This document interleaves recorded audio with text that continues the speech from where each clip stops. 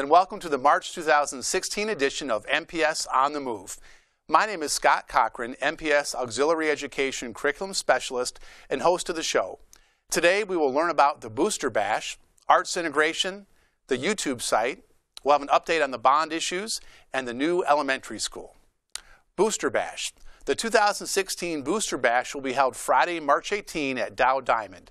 This annual event serves as a fundraiser for the Midland High School and Dow High School sports teams and is a great community event.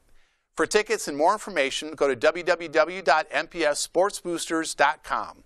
You're guaranteed to have a lot of fun serving a worthy cause. Arts integration. Recently, 25 teachers worked with Karen Erickson, a teaching artist from the Kennedy Center, studying arts integration, how to use the arts to teach core subjects. In this case, they studied how to use drama to teach math, English, science, and social studies. Later this year, teachers will explore using visual art to teach writing skills. YouTube site. Did you know that Midland Public Schools has a YouTube site? You can check out all of our programming, including board meetings, graduation, Counselor's Corner, select athletic events, and more at the site www.youtube.com/user/Midland Public Schools.